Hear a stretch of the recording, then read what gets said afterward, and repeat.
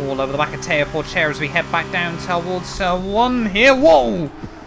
Big move there from Porcher, and we completely lock up and end up into the side of Yuri Vips there. Massive apologies to him, but Porcher moving around in the braking zone. They're trying to stop us from going for a move, and somehow we've accidentally pulled off a double overtake here. We got Porcher having a look back up the inside. I think we're 3 wide as we get to the top of the hill there, but not a fan of that from Porcher. I said about how we've had a couple of good battles with him, but that one was way over the line.